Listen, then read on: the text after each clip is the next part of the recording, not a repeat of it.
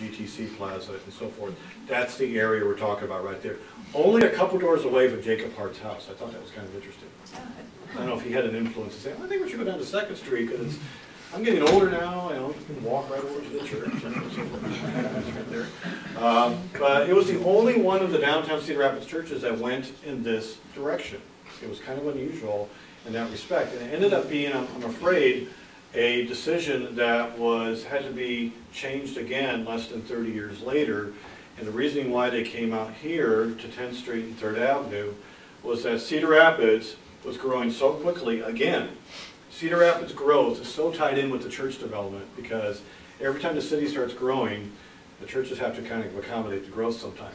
All I can do is say PCI, right? Yeah. So you either have to kind of work with the development. This is not a new story for you guys. You guys had to deal with this before in 1881 when the situation around you made you make a decision to go down to 2nd Street.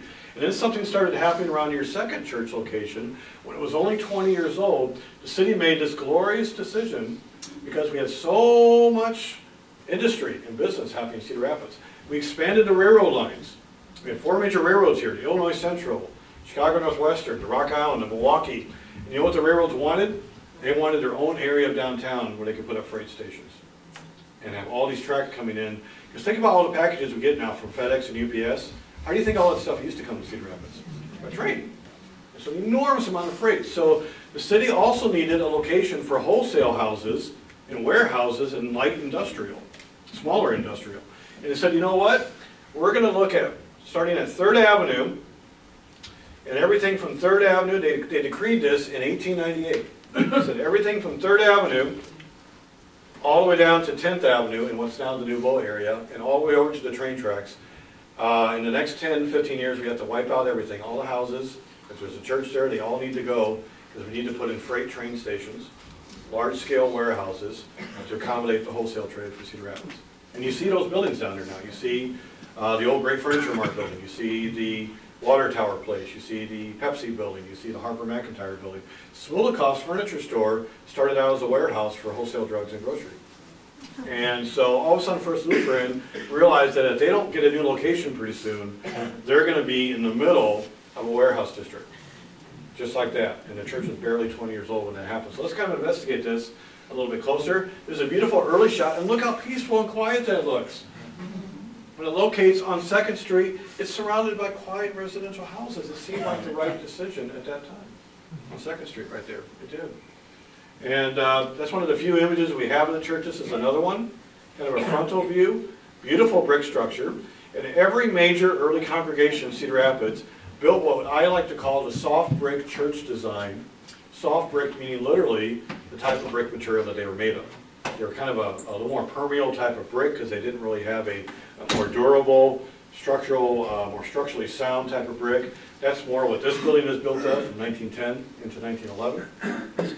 And every church built a kind of their first brick buildings look like this. And the only one of these that even survived was the Old People's Unitarian. You remember that down the street?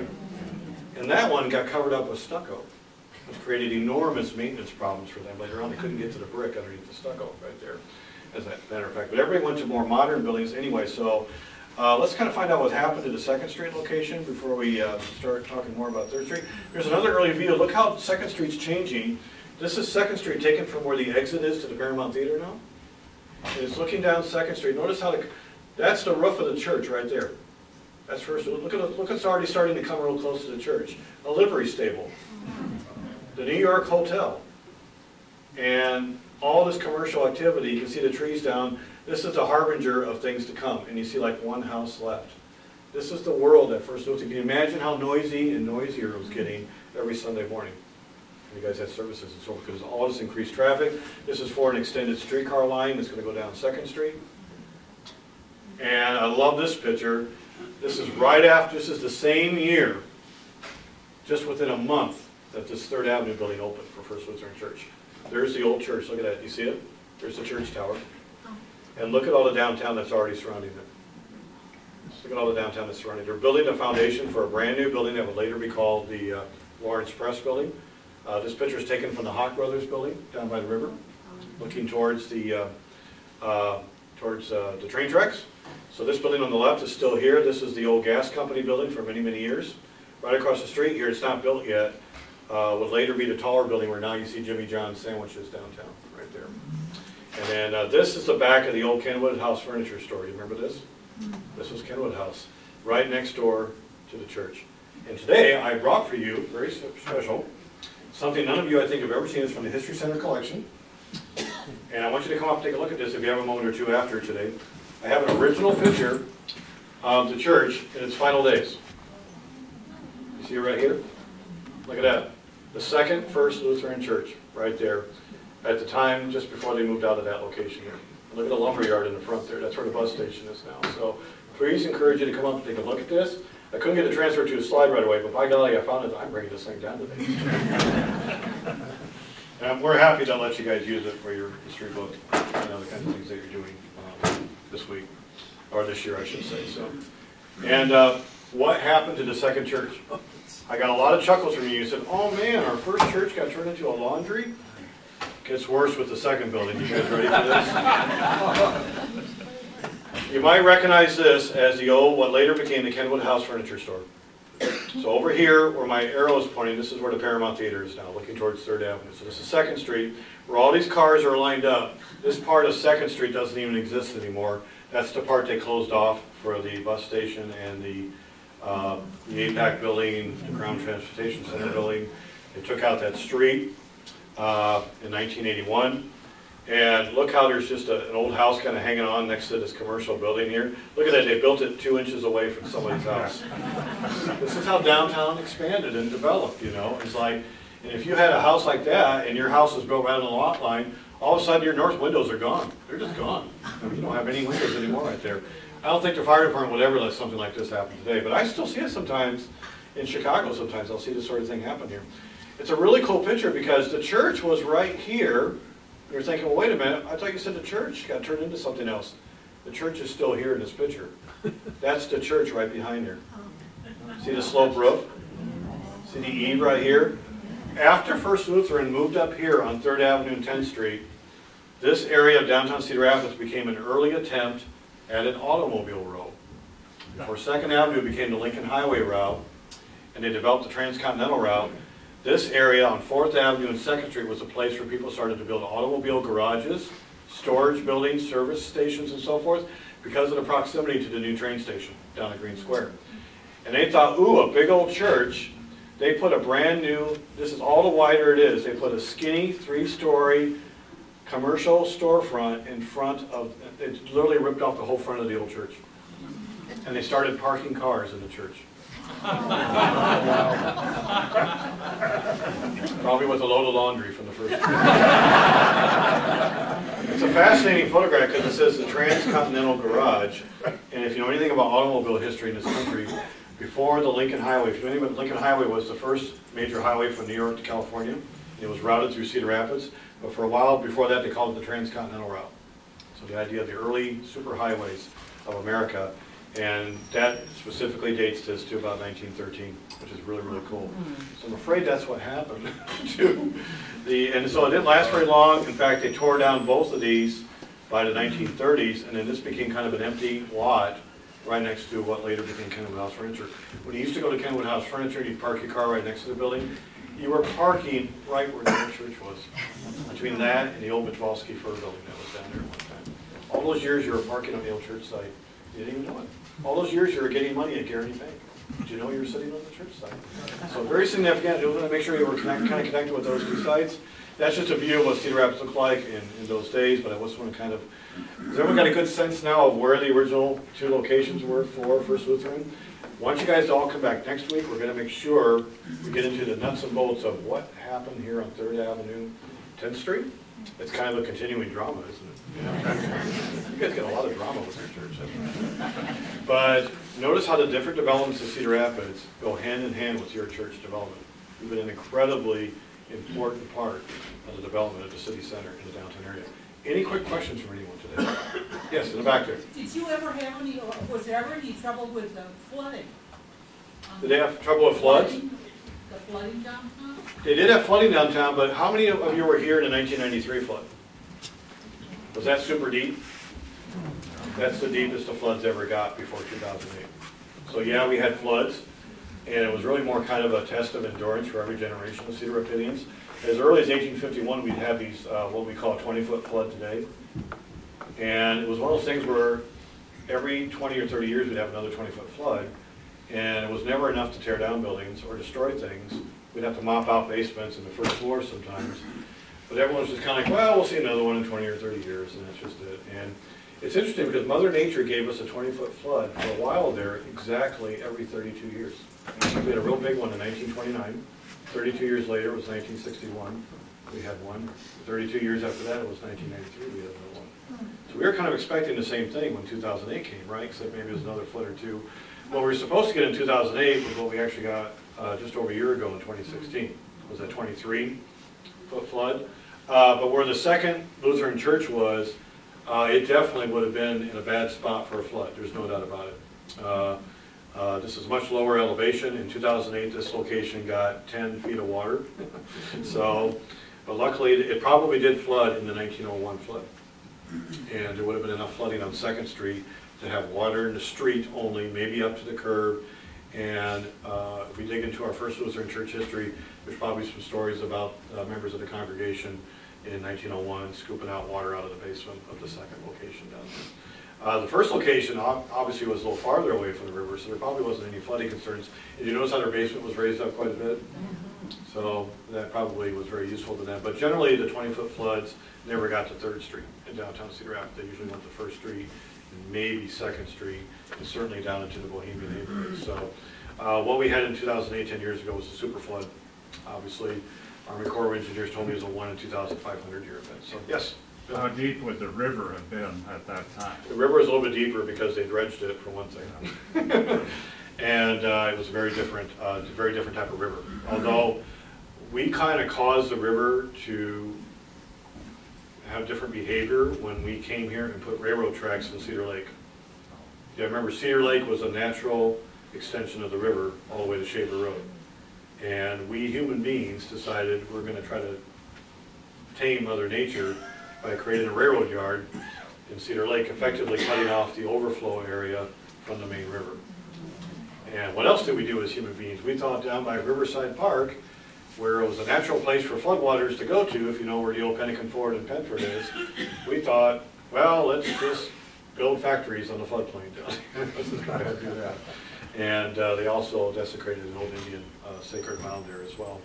But no, flooding was not probably a serious concern for First Lutheran in the early years. Yes, question? Were both of those churches, did they have parsonages? Yeah, they did have parsonages, but my understanding was they weren't right next to the church structures themselves. They were nearby. And remember, but generally, most of the, if we look at the addresses of the people who are associated with the church, they generally live within 5-10 blocks of the area. Don't see any, can I tell you a funny church story about the west side?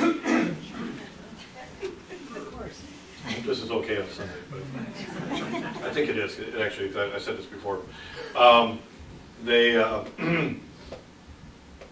churches on the east side, when the west side became West Cedar Rapids, it wasn't Kingston. Everyone on the east side, including First Lutheran Church, noticed that there was only one church on the west side of Cedar Rapids. And it was the United Presbyterian Church. And you know what's the first thing that happened in Cedar Rapids after Kingston became West Cedar Rapids? Every established east side church got the idea of starting a mission on the west side. Basically, they felt like the west side didn't have enough religion. And it was time to start building. So, you know, if I have my memory right on this, the earlier Lutheran churches on the west side are somewhat spin-offs of this church. And we've got the German Lutheran, which became Trinity, and some of the other churches over there.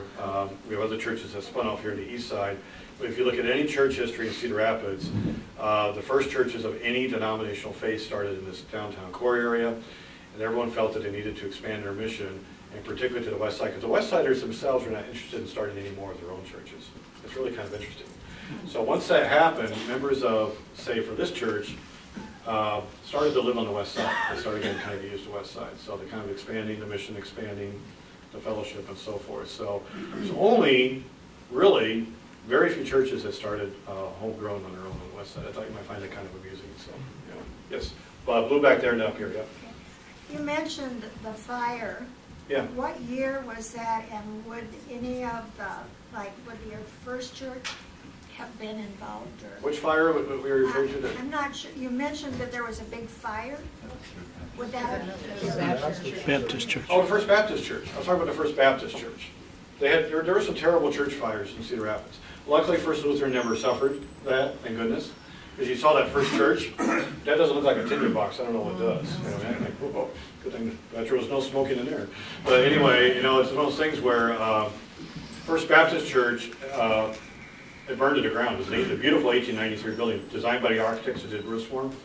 And they just lost the whole thing in 1917. The whole Was thing. it brick? It was brick, but it was wood with a brick exterior. And those are not fireproof churches. The second church was not a fireproof structure. This church was designed to be a fireproof church. That's why a lot of churches, leading this is a great way to lead into next week. We'll get into more specifics about the journey to 3rd Avenue and 10th Street. But this whole structure, one reason why it's still here after nearly 110 years, is because this is part of the new wave of church building, which will correct a lot of things that were imperfect before. We didn't have fireproof churches. Everyone wanted to have a fireproof building.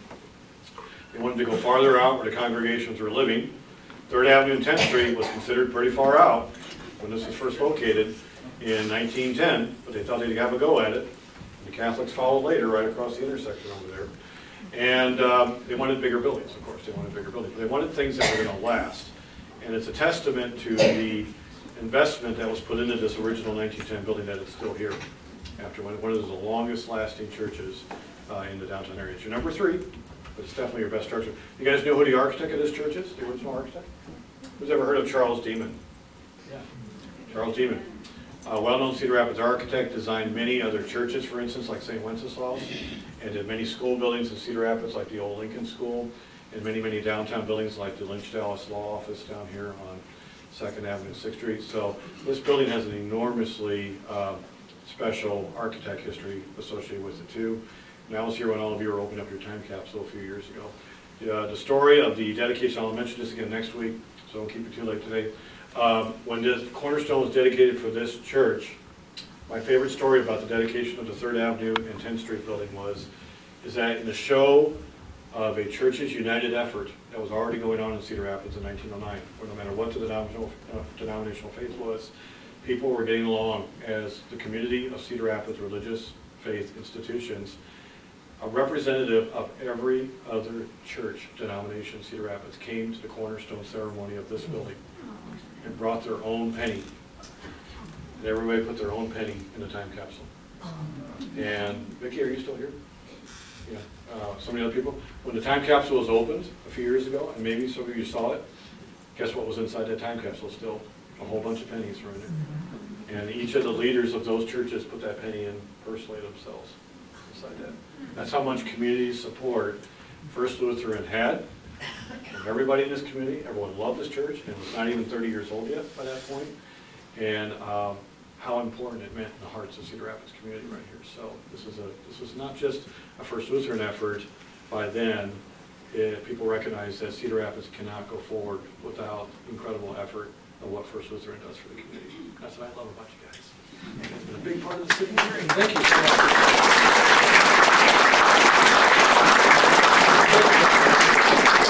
I think I'm at the end of the time. Let me know if you have any other questions. I'll stick around for that if you want to. And hope we see you next week. Are you saying that Trinity, First Lutheran started Trinity?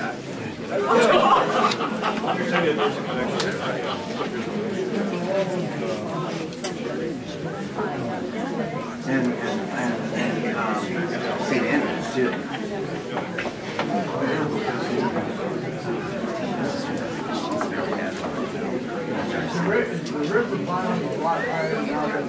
It is. I'm the running. Oh my God! No. I am too. History nerd, did you do that? Yeah. I did. Who's going to go to this?